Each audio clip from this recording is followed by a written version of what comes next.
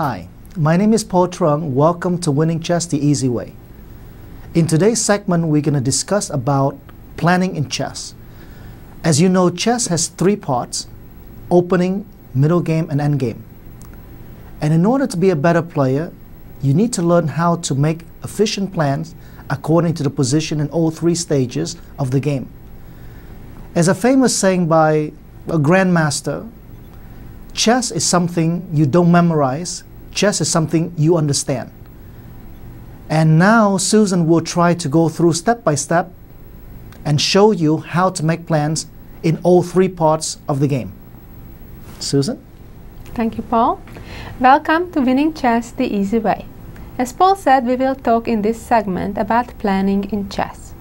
Just like in regular life, you have short-term plans and long-term plans, right? In your everyday life, you have errands to run, things to take care of today. And then you have long-term plan, like let's say saving for a house to buy.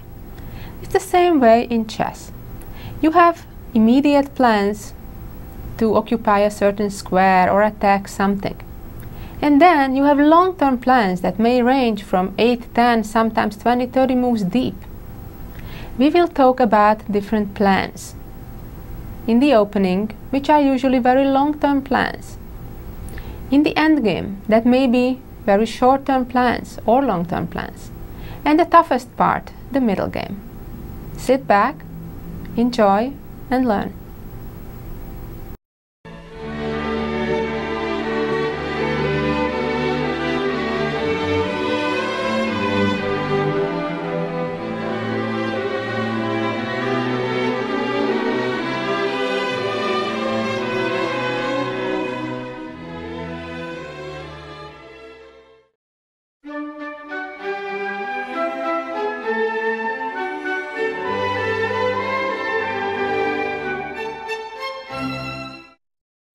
In the first part of this segment, we will talk about opening planning. Just like that comes first, right? We start right here in the beginning position.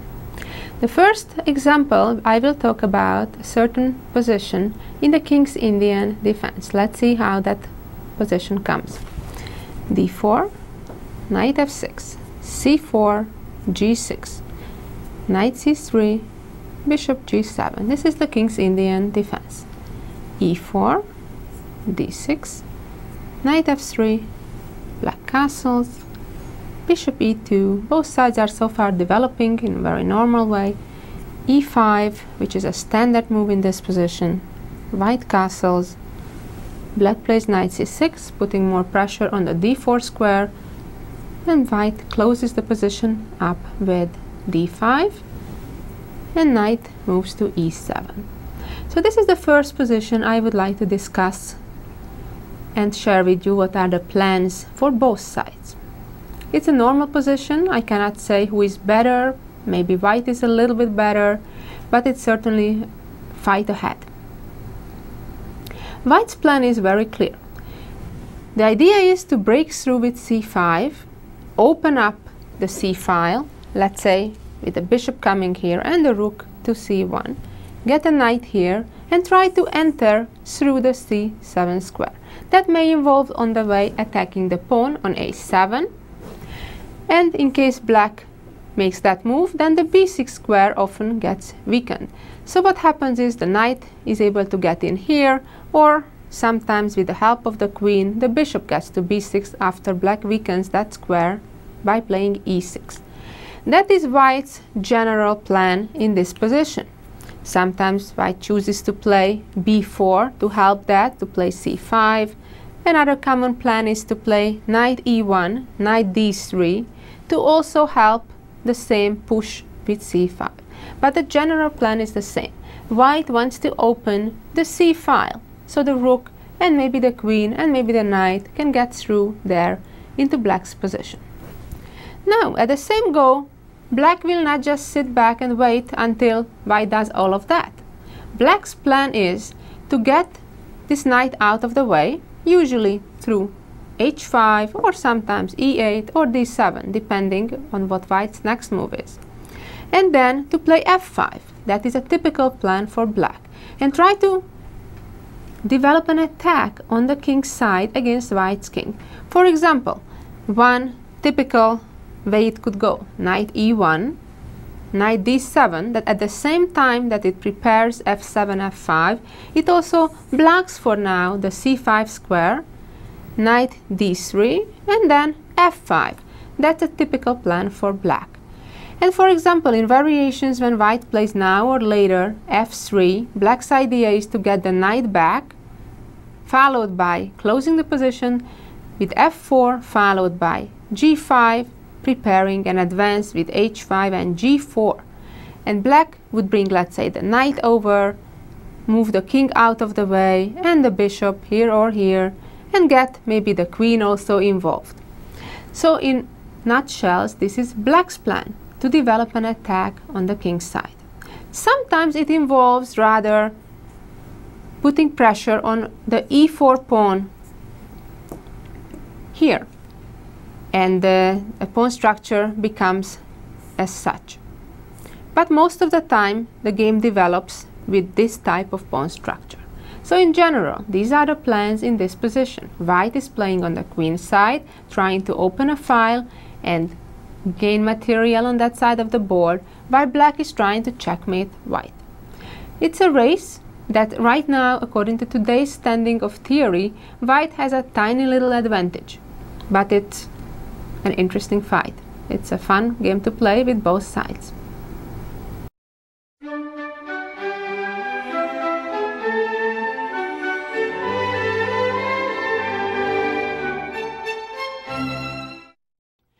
Our next opening will be the Meran defense. Let's see how that happens.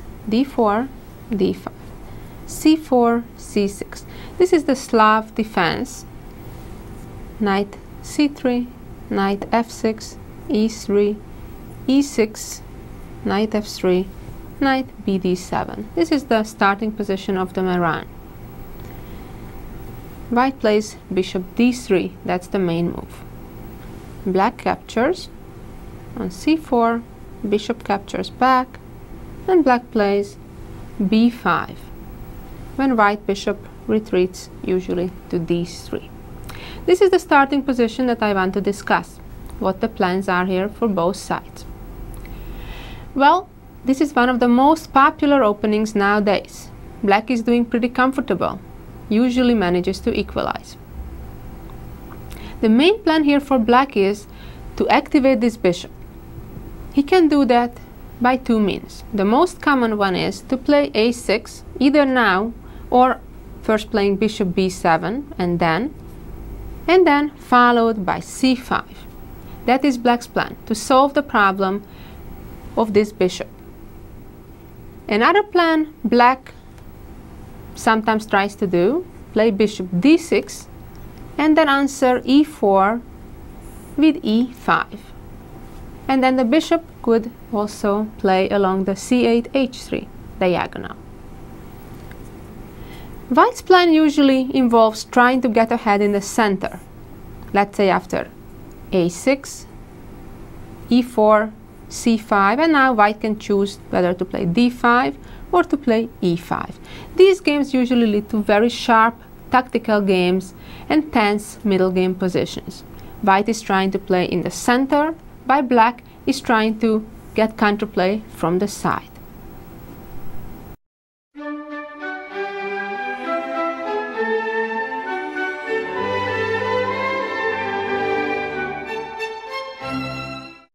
Our next example is the stone wall, the famous stone wall. That starts like this. d4, f5, the Dutch defense. c4, knight f6, knight f3, e6, g3, d5, bishop g2, c6, white castles, and bishop d6. This pawn formation of pawn on c6, d5, e6, f5,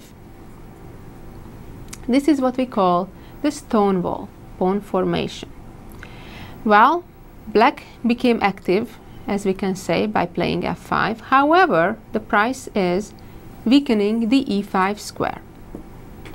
So usually from white's perspective, white has two plans. One, to try to have a knight get in there on e5, preferably after trading the dark squared bishops.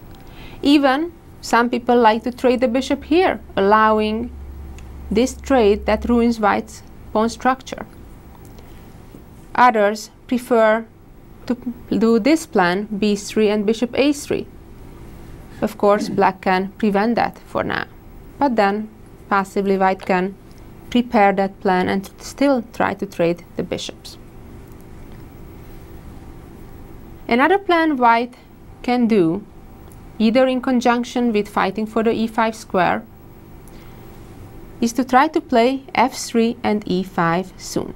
Usually the knights make kind of some funny knight maneuvers. For example, this knight comes here, this knight comes back, this knight comes here, and this knight comes here. That's the ideal setup for a knight to control both the e5 square. For example, of course, this needs to be defended first, but then the idea is to trade the bishop without ruining the pawn structure on the king's side. So they can be traded, and then the knight can get back. And then the dream is to get a knight to e5, and eventually to prepare an f3 e4 breakthrough, of course, with the support of the rook.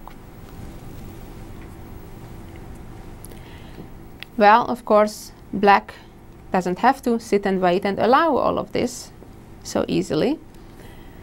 And usually black tries to develop an attack. But before we got to that, I want to say the other plan for white. The other plan for white is usually also after trying to fight for the e5 square, to try to get a pawn advance on the queen's side, opening the b file, and then coming in. We will see an example like that later on this tape when we talk about middle game plans.